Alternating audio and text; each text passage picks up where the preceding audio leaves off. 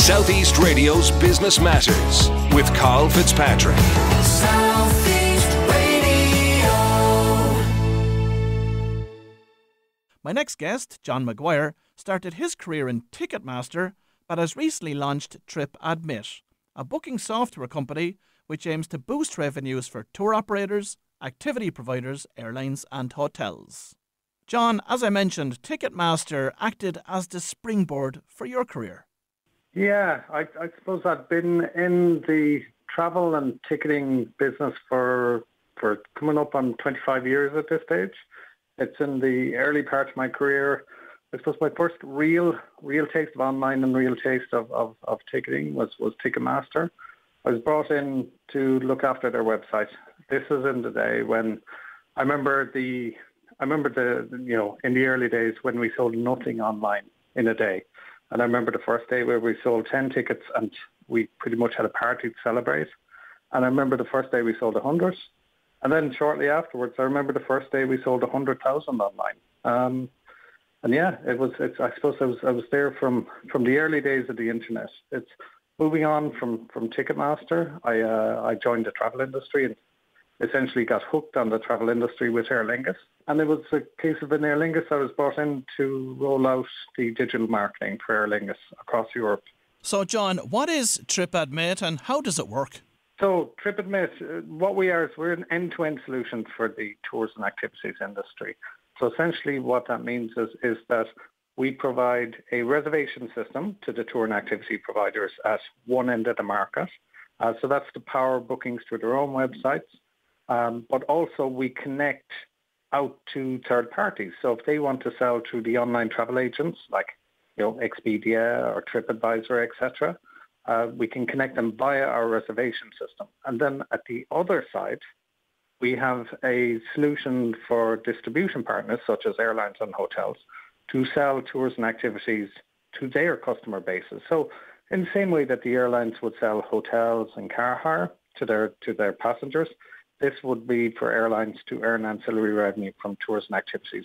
So John, ideally, who are your target market? Essentially, we have two sides of the market. Our primary target markets are the tour and activity providers that either don't have the ability, which the majority don't, to sell online. But also there are the venues and attractions as well that require booking systems because the pandemic has I suppose it has changed in one way how people plan in advance. And then on the other side of the market, we have our distribution partners, and our primary market there would be the airlines. And John, what was involved in getting the airlines on board?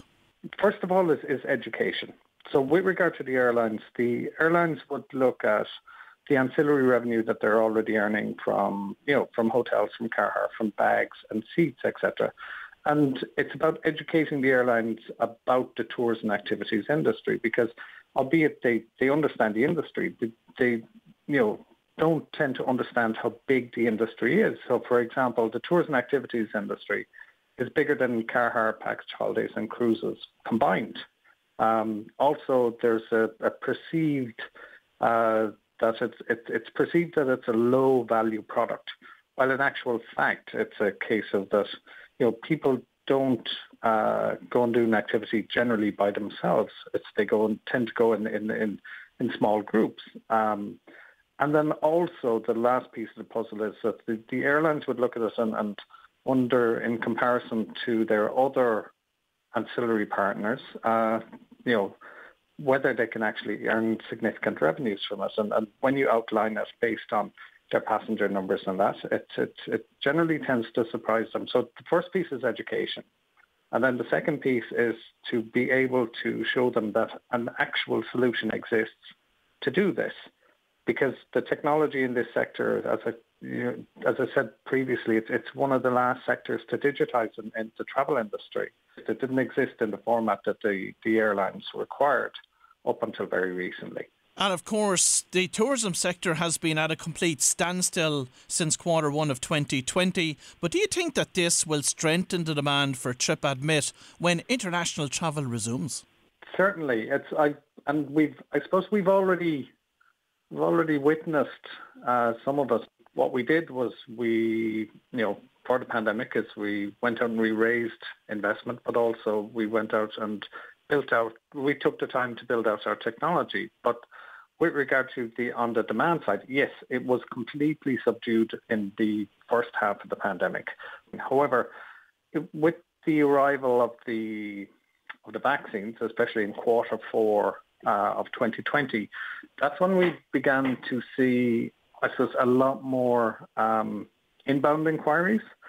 And essentially, when we came back after Christmas, so quarter one this year, we were, we could see as every single week went by that the number of clients we were securing, the number of inquiries we were getting, the responses to the activity that we were putting out was going up and up and up to the point where last week was our best week to date. And it's a case of what we have witnessed is that the pandemic has changed consumer behaviour and will change consumer behaviour going forward. So tourism activities were an industry that was slow to digitisation. However, now what we're seeing is the fact that people will plan in advance more. People will want to know, is this a COVID-friendly tour activity that I'm going on? They'll want to know about hygiene measures. They'll want to make sure that everything is booked and planned in advance. They won't want to stand in a queue anymore to get tickets. And John, I know that you went out and raised funding just 9 months into the startup journey. Now, there is a catch-22 with startup businesses, of course, because when is the right time to raise investment? And some will say that if you raise investment too early, it can be a mistake because you have to give away so much of a percentage shareholding in the business itself. Talk to us about your thinking behind raising funding when you did and why that was so important. From our perspective, we look at raising investment in two different parts. There's the early investment that you will raise, which generally comes from family and friends.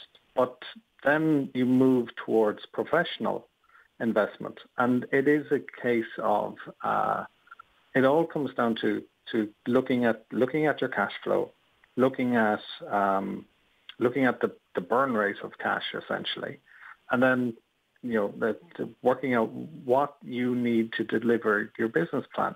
Obviously, when the pandemic happens in the middle of all of this, it was a case of, for us, we did change our investment planning, and most people would say that it was a case of that you would reduce it, but instead what we did at the beginning of the pandemic was we said, look, sales are going to be depressed for 6 months, 12 months, etc. Revenue will be depressed for the same period.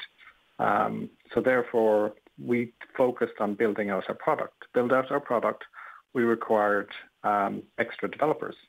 And then also, it's a case of to pay for the extra developers, we require additional investment. So during the pandemic, we raised €500,000, with half of that coming from Enterprise Ireland. Which is, I suppose, it's probably the most challenging piece of investment we'll ever raise, as in going out and it's raising investment for a travel technology company in the middle of a pandemic. Certainly not easy, as you can imagine. And John, what's the ambition for the business over the next 5 years from an internationalisation perspective? Our primary focus will be on Europe because that's our home territory.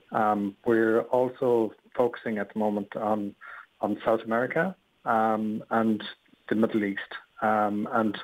But ultimately, it's our product range is global in nature. Well, if you've just tuned in, that was John Maguire from TripAdmit, and I wish John every success in reaching the next milestone with his business. Southeast Radio's Business Matters with Carl Fitzpatrick. Southeast.